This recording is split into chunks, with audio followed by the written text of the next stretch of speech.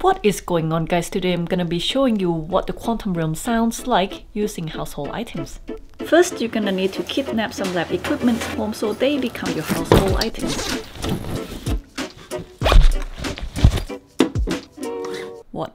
And here's what you're gonna need. A preamplifier. In my case, I'm using this SR560, something that can do AC coupling and a high pass filter. This is a photodiode, something that can see a visible light. And the most important item of all, a 3.5mm adapter to a BNC. This is actually not gonna be available anywhere in a hardware store, so you can solder them yourself. You're gonna need a speaker, a BNC cable, power cable, and then you just start plugging them in.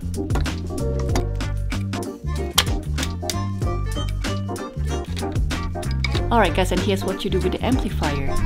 First, you need to AC couple this thing because the photodiode outputs both DC and AC. And then you want a high pass filter, making sure you only hear the noise that is generated by light from the photodiode. My high pass rolls off as 12 dB per octave, so it's pretty steep roll off, and I got 3 kHz 0. And you want a high dynamic range, and this gain is depending on your environment. It's pretty bright in my room, so I'm only setting the gain to 50 for now, and let's go from there. Let's plug in the photodiode.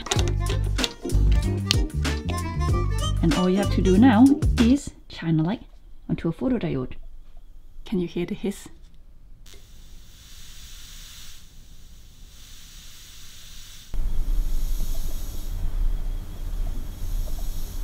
And that is it, guys. The sound you just heard is literally the sound from the quantum realm. It is called shot noise, and it is caused by the randomness of photons that are hitting the detector. Pretty cool, huh?